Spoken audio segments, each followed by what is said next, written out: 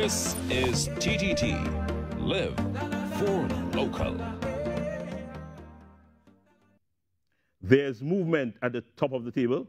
A maiden win registered in relegation space. A host of goals in match week 6.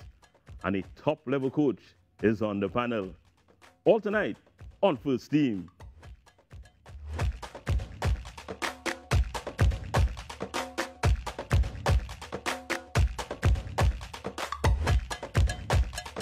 Welcome to First Team. I'm your host, Wayne Cunningham, along with ace journalist and commentator Jovan Ravello, and the professional's professional, senior men's national team head coach, Angus Eve. Angus, a special welcome to you here on First Team. It's all about the TTPFL. Tell us briefly your thoughts on the league so far, the first 5 rounds, how do you think, the first 6 rounds? Well, firstly, thanks for having me here on the program. I think you all been doing a great job so far. And looking at the league for the first 5 rounds, I'm really excited about it. You know, it's a long time we haven't had a league in Trinidad, and I think that the players, the coaches, everybody, the management team, the organizers of the league has done a tremendous job so far. And, you know, shows like this would only help. Well, with that said, we're going to get right into the action. We have a whole lot of highlights to go, and a lot of goals, a bevy of goals this week here in the TTPFL. We have all, but not all, most of them. And we go to it right now with Jovan. We begin with the ACPOS versus Caledonia AIA match. ACPOS coming into this match as league leaders, of course. Caledonia with a point to prove. This was played at the St. James Barracks. The opening goal came from the penalty spot. This would have been a call there by the referee. Pretty basic. Yeah, well, Carlisle Mitchell went in, you know, and Carlisle's a very experienced player. From the time he felt the touch, he went over, you know. So, and, you know, good penalty by a young kid there. And Caledonia is a very young team with just a sprinkling of experienced players. Brandon Semper getting us started, but here come ACPOS, Jamil Neptune, 15th minute. First goal. You say that with a little too much mirth in your voice. Yeah, and Neptune has been doing very well for the national team, and he's normally playing as a left back, but he's playing left midfield in this setup with AC Port of Spain. How about this one? This was a great goal from another player in your national setup, John Paul Rushford. Yeah, Rushford is having a really good time. There you go. The vision of the young kid, the technique that he has. I mean, this is a tremendous goal. Don't matter what league it is, this is a goal of the week contender. Yeah, first half ending 1-1. Well, 2-1 to ACPOS, sorry, and then ACPOS putting it on thick in the second half. Neptune again showing up at the doorstep. Yeah, he's playing on that left side and he's ghosting in, and not good tracking by the Caledonia team at all, and Neptune seems to be getting at will, coming out from the left on the blind side. Speaking of at will, running free on goal here, that is the hat-trick. Jamil Neptune, 65th minute. It's funny seeing him score a hat-trick, you know, from the left-back position. But he's not playing left-back, he's actually playing as an inverted winger, and you see the fruits of the labor. Before this match week, I could hardly remember Shooter scoring. No, I can't say, well, I see Shooter score. You know, you always know he's the hard-working left-back coming up thing. He makes some runs, you know, forward. But to say I saw him score a goal at some point in time, I really can't remember it. Well, he's a very talented player also, so, you know.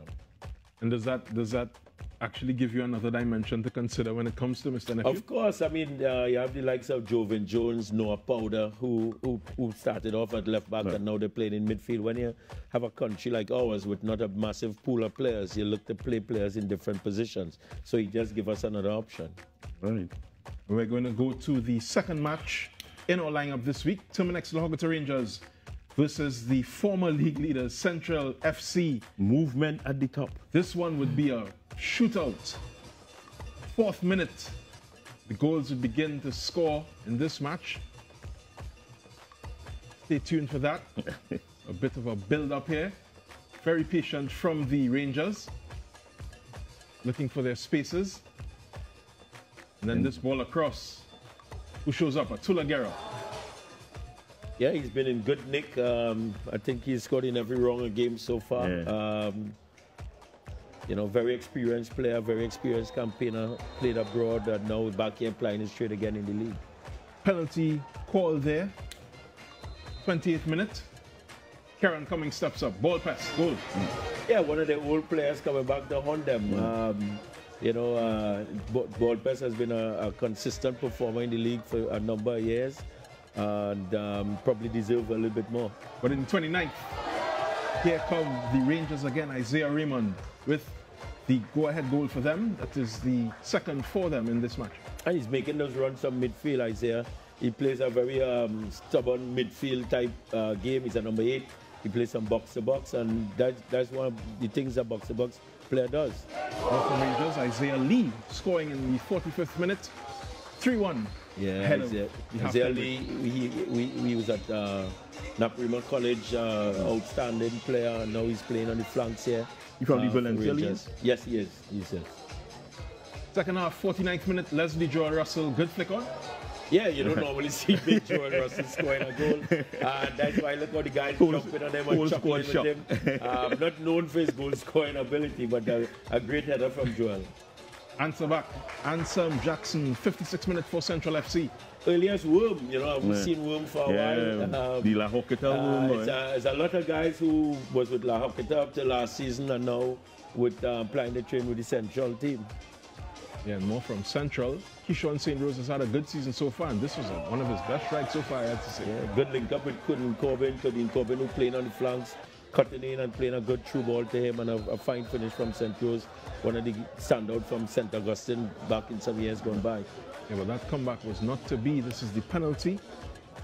Daniel David stepping up, taking his time. Goal, 85th minute. Yeah, Daniel David. I remember him for a long time with Trendsetter Hawks, actually. Yeah. Young player who came up through the Trendsetter Hawks rank. Dada continues to do good work with Trendsetter Hawks, and David is one of the proteges who came through that program. 8 goals in that match, 5-3 La Hoqueta Rangers winning against Central FC. And that was some good entertainment. I don't know if people is say what the Pro League is good and the Premier League not good. I mean, not seeing anything. I mean, I had to watch English League. That was entertainment. Of course. I mean, back and forth, 8 goals. It was a goal fest according to Jovan. But it was good build-up, good play. You know, the ground could have do with a little watering, but yeah, I guess the grounds. You can see that the grounds in the Premier League are much better. So it's really difficult when you're judging the guys based on the facilities and stuff that we have, opposed to what the facilities are. Not speaking about the ground, but you know, guys not being paid all year round and stuff like that. You know, it's very difficult for them to maintain a high level of football all year round, as is the Premier League and other leagues around the world. They came out second best in this match. But what do you feel about Central FC season so far? They're having a very consistent season. I know the coach very well, Barlow. He was St. Benedict's coach. I think he's one of the up-and-coming coaches in Trinidad and Tobago football. And you see, he's passed on that philosophy. He likes to play football. And he has players who can play. You know, the likes of Kadim Corbin and these guys, you know, young St. Rose, Ballpes in midfield, Daniel Cyrus, leadership qualities at the back. So it's a very balanced team. I think they're a little bit aged, but it's a very balanced team. I watch both teams. You have Ballpes, Karen Cummings at Central. You have Atula Guerra at La Hoqueta. You know, there's 2 players who are around the scene a long time. They touch the national teams for long periods and that sort of stuff. You think this is needed throughout the league, that experience at the top leading the team, because you also have Carlisle, you know, see Carlisle Mitchell with Carly, you know, and it bearing fruit with these experienced leaders. Of course, you know, people say that you need to change up the team, but you look at Portugal in the World Cup. They had Pepe, who was 40 years old, he was playing at the back, helping the younger ones to come forward. So you need some experience in your group, and for me, it doesn't matter the age of the player. Once you can perform, you could be 16, 17, or 41 years old. Once you can perform, you can play. Real man putting on the boots right now with that statement. We will take a break right now. When we come back, more from First Team.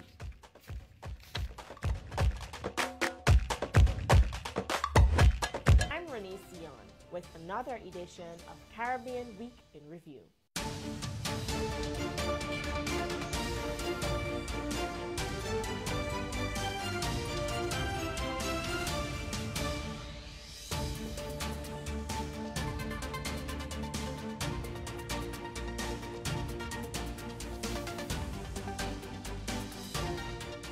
It's again Didi and we outside.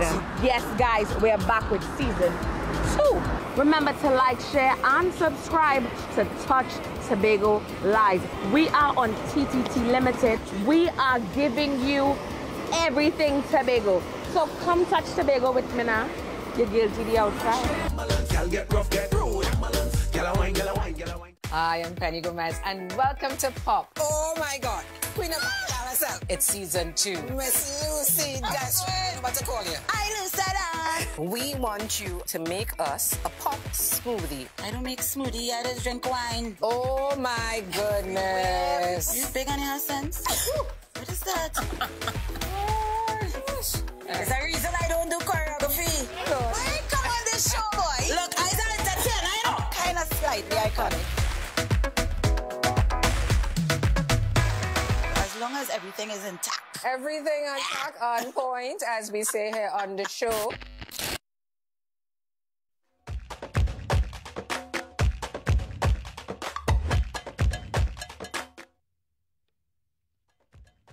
Tiger Tanks Club Sando versus W Connection is our third game in focus at the very lush Manny Ramjohn Stadium.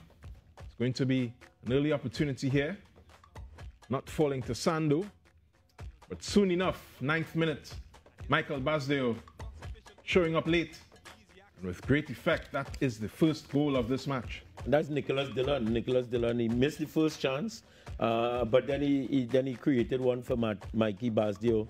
Good opportunity. Isaiah Hudson hitting a very good free kick, well saved. And then you'll see the keeper.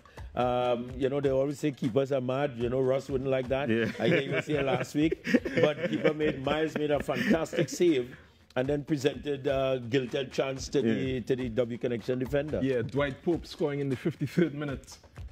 But more from Tiger Tanks Club Sando. Sion Thomas, last post unmarked. Sion was playing for AC Port of Spain last season, and now he's transferred. He's gone all the way from Port of Spain up to Southam and producing up there. I wonder why. Very next minute, Jabari Forbes.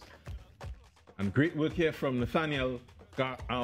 Is Nathaniel James Natty. Yeah. Nathaniel had a fantastic game. He's a young kid, just 18 years old, but he's showing his worth in the league, and I think he was involved in every goal they scored. Yeah, Connection just trying to put themselves back into contention in this match. Proved very difficult against a sprightly Club Sando team. Found the going very hard in the closing stages. That match would end 3-1 in favor of the Cornell Glen coached Tiger Tanks Club Sando. I like how you added the Cornell Glen coach Tiger Tanks Club Sando.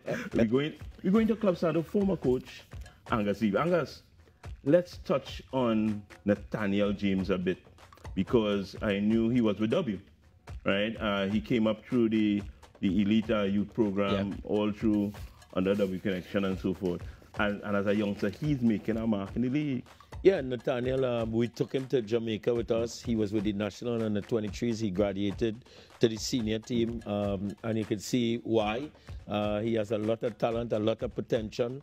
And him, along with young Forbes, who scored the goal, he's just 17 years old, too. 17. Yeah, okay. And they had a young kid, Cooper, at the back, who is marshaled by Josiah Tringham, who's also the big guy at the back. You know, he reminds me so much of Marvin Andrews in the way that he plays. So, but Natty is definitely one for the future, I think, and the future might be sooner than later for him.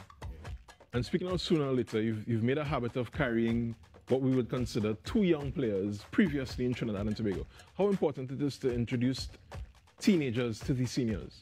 Every time I pick a team, I like to carry two young players. I remember Brazil carrying a young Ronaldo. He didn't play, but he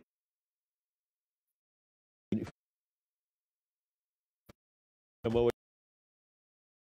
74. I think it would have been better for. I think it's Fulmerton. I think he was in 78, and then he played in 82. I think it's 78.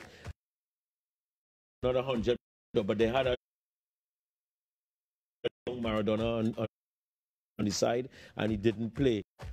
England carry a young Theo Walcott, and then he became Theo Walcott after, you know. So I believe that you pick the young player who you think has the most potential to go forward and keep bringing him up, because you don't normally play 23 men, so you can fit in 2 kids and keep that development rolling. Well, we're going to go to the next set of highlights now. What is the next game we have? That is Defence Force versus Prison Service, another battle between the services. But another battle is it? Battle is it? You know, battle in prospect. Angas was all army too, you know, so clearly, we had the bigger guns in this game. Of course, Rion Moore bringing more for this army team. 19th minute. Inside joke. I think 1-0 outside now. 21st minute, Jelani Phoenix came up with the second. Showing up, put that one past the keeper. It's 2-0 to Defence Force. Yeah, we actually took Jelani. He went to Jamaica with us. I think he's a much improved young player, and definitely one for the future. Again, more from Moore. Very delicate touch there. His second of the match, 37th minute. That is 3-0 to the Army. Yeah. Defence Force was running riot in this match. You know, they really, I think they lost the previous match before, and they tell themselves, you know, I think it was the Club Sando, if I was mistaken, and they really came back to make amends in this game. Back with a vengeance, and this strike from Brent Sam, great angle. He wanted to score, he kept it and said, no, I'm going to score, and he did it well. 45th, that's 3 bully ball from Brent Sam, the big man, putting them up 4-0 going into the half. This is the second half action. They took a little while to get back into the swing of things. This is the 65th minute. Hashim Asia, first of his 2, takes his time and just tucks it in. Hashim Asia, one of the most composed players I know in the league. Never flustered, you know? Never flustered. I mean, he's very, very composed. Really good player, consistent player for the years for Defence Force, and there he goes passing it into the back of the net. And we see one of our best young referees, Ms. Cecile Hines, doing the game. I think all wrong, good football from both teams, but Defence was just better on the day. And see Shiggy Garcia clearing it off the line. Yeah, this is LaShawn Roberts, the super sub. This 3rd and 3, 83rd minute. Where he come from? That is number 7 for Defence Force. 7-0 Prison Service. And any words there for the technical staff? I know you're a big fan of the technical staff out at the Prison Service team. No, I like Veronique. I like Veronique. Yeah. I find he has a nice take on the game, and he's technically sound, you know, and I watch him operate over the years. But what's your take on Prisons coming up to the pros out there, you could say, out of the Super League? You're seeing where they are, and there's a definite, I think people don't understand the levels. A player coming from Colleges League, a player coming from the Super League. They're basically a Super League team now coming up in the pro ranks. And you're right, everything you said about Veroni. I love the guy. We did our UEFA license together. He's a fantastic coach. He looks at the game analytically. Yes. I looked at them play. They're playing very good football, good principles, want to come out at the back and stuff like that. And then it's like almost like Pep Guardiola when he went the first time in the English Premier League. He had to readjust himself, readjust the way that they were going to play. And I think Veroni would learn as he goes along that he may have to give up some of his principles to get results. You've coached at all levels. What would you say would be the biggest learning curve between Super League and the professionals in Trinidad and Tobago? The players are more full-time. Most of the Super League teams, they were players who would go to work. They're mostly prison officers, so they will go to work, and then they will have to come and train late in the afternoon. That was a massive difference. So the Pro League players was more flexible to train all day because that's actually their jobs, as opposed to guys in the Super League who had jobs but still play football. All right, and with that, we will look at the match week 7 results. It was A week of 28 goals in 6 matches, ladies and gentlemen. If you're not watching this league, you're missing out. Really and truly. The 2 matches we haven't covered today, Police FC with another win. They've hurdled themselves up the table, Elijah Belgrave and Kareem Freitas winning it late after Kunupia went up in the 37th minute. And then Sawo Jabloteh getting their first win of the tournament against Point Fortin Civic in that other match. Nicole Stevens scoring very late, 90+2. And that was one of your teams as well back in the day. Jabloteh. Yes, they were. But I think go to the Police. Richard started off very slow, Richard Hood. Normally, he starts off much better than that. And I think the type of coach he is, you see now starting to get the results. I think they're in transition. He has a number of young players in the side, and they've been a bit of a transition. But I know he will come good. I think he's one of the most consistent coaches that we have had. And Jabloteh again, they win. Marvin was with Defence Force. He's now coaching Jabloteh. They're a very young team. I think possibly the youngest team in the league. So they'll be a bit up and down. Sometimes they'll perform, sometimes they won't. I think, but Marvin is good enough to get them on the right track. All right, as we said, their first win. And if you saw the celebration with regards to when that goal was scored and when the final whistle was blown, it was really a celebration like the win the FA Cup. Yeah, and Nicole Stevens is actually the captain and the most senior player that they actually have. And he's about 12.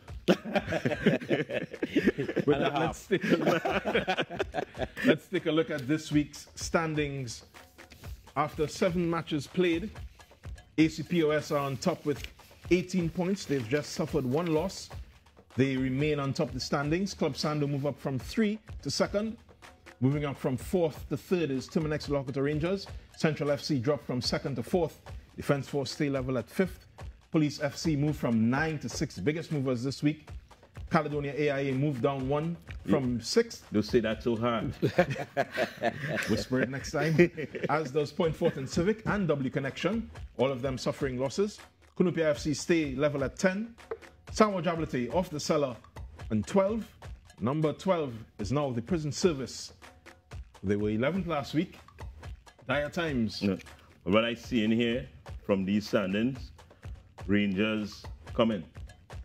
You understand? Because they are the games in hand. Yeah, but the 2 games that they actually have in hand, and they're in a very good position with 2 games in hand. But you always say points on the board. There's points on the board. The 2 games they actually have in hand is Police and Defence Force. So it won't be 2 easy matches, as you see both teams now getting the stride. So it would be 2 bumper matches for us to look at. But Rangers is on a good run. All right. We'll take a break right now. When we come back, we have more from First Team.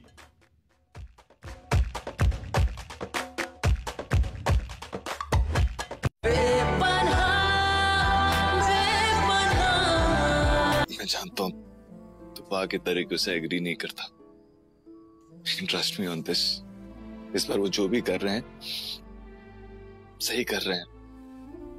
मैं आपके घर तक आने वाली थी माफी मांगने के लिए। देखिए, आप भी एक माँ है, आप समझ सकती है। मैं सिर्फ अपने बेटे को प्रोटेक्ट करना चाहती हूँ। कोर्ट में जो कुछ भी हुआ उसका बोझ लेकर हम अपनी जमीन पर रोज नहीं चल सकते। Aditya, please.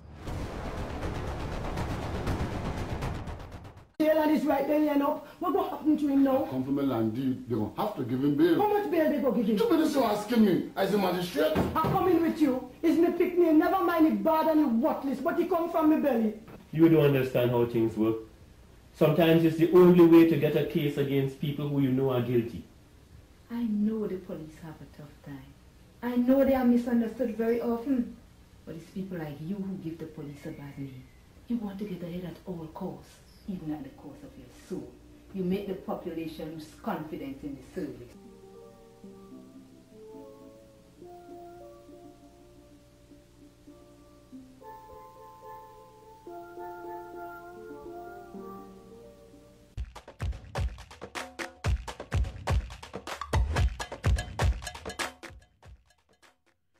Images here from the TTT Easter Cup. This is Media United versus Knockers in the final. That was a shot from the man called Kane. Not as prolific as the other Kane, but And a goal from Knockers, that was K40, the eventual tournament MVP. 40. Great game from 40, of course, representing TTT. The media team came out in good spirit. They gave a good account of themselves. I should say we gave a good account, and this was their equalizer in this match. It went down to penalties. That goal from Tremaine was the opener. It's Caston Cupid scoring for the Media United team. That was a goal from Shaq. Then we had a couple misses here. That was Kane deciding it. Trophy staying in TTT again. Trophy staying in Another TTT, year. yeah. Safely. Well done. You know, hats off to Assassin Singh. Real touches, work hard. So, first time I see a DJ play that in all the TTT Cups. Yeah, the DJs and them is just talk plenty, but Assassin Singh, much props. Yeah, man, real quality football from them. I know Angus would have been scouting players over the last couple of months. Did you see anything in those clips that you... What I noticed, the game had to be a long one because it started in the bright, at the light of the day, and at the end it was on the light. So I don't know how much extra time that game had in it. Yeah, so really good fun. But what I wanted to ask you on the question of scouting, we have Kylie Overy in the team. We have a lot of youth players in the team. Is this a time of really introducing new blood into the national system? Do you think that was needed after this transition period? Most definitely. We're in a rebuild. I think what has happened is that we had so much good results. You know, people don't understand that we are actually in a rebuild. So when you're in a rebuild, normally you stumble a little bit more. So I think we give people a little bit more hope than we should have.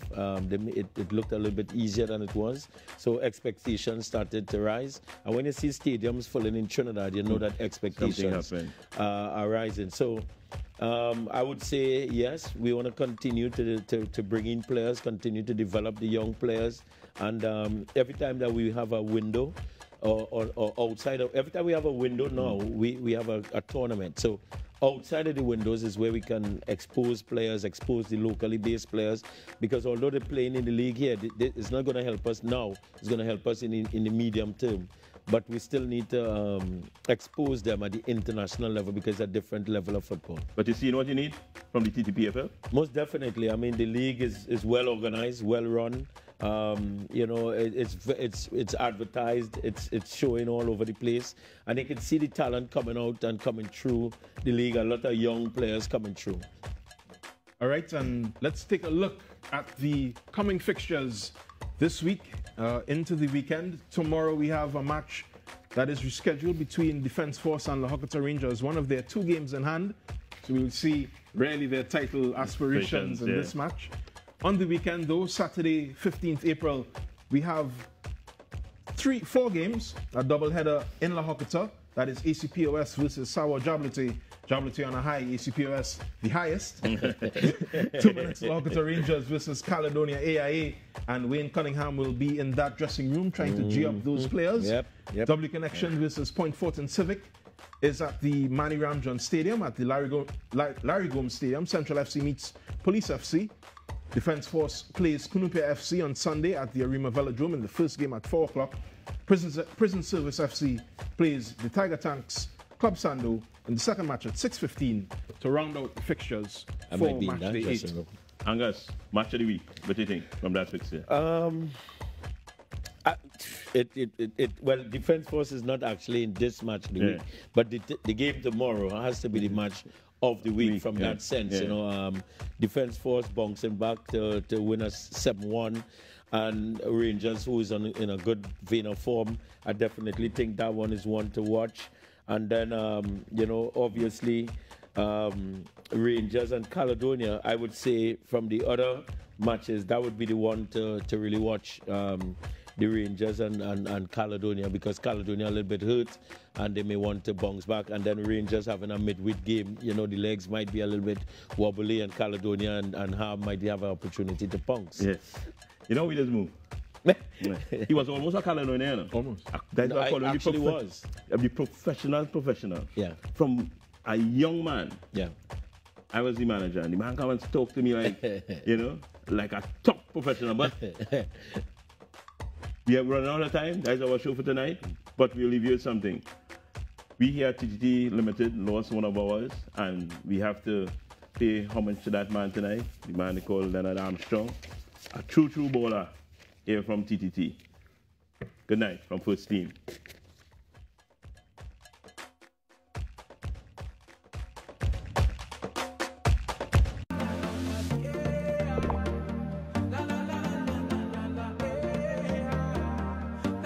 This is TTT. Live for local.